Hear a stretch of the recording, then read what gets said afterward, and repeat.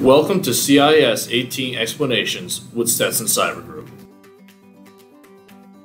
CIS Control 2.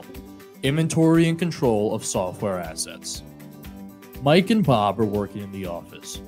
Bob is trying to transfer money, files, and data to Mike, but Mike is struggling with some technical problems. Frustrated, Mike went to the help desk at his office to see what was wrong with his device. Oh, looks like a Windows 7 software. That's not up to date.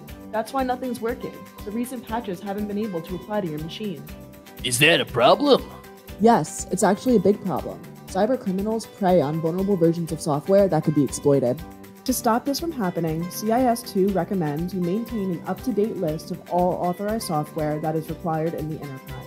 Ensure that software applications and operating systems are currently supported by the vendor. Lastly, use software inventory tools throughout the organization to automate the documentation of all software on business systems. In addition, the software inventory system should track the name, version, publisher, and installation date for all software and operating systems. Also, ensure that unauthorized software is removed and the inventory is updated in a timely manner.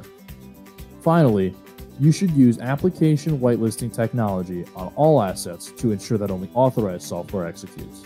Ow, I did not even think of this. I will take a look at all my company's software afterwards. Here are some key takeaways. Identify and document all software. Develop and approve software whitelist. Manage software through regular scanning and updates.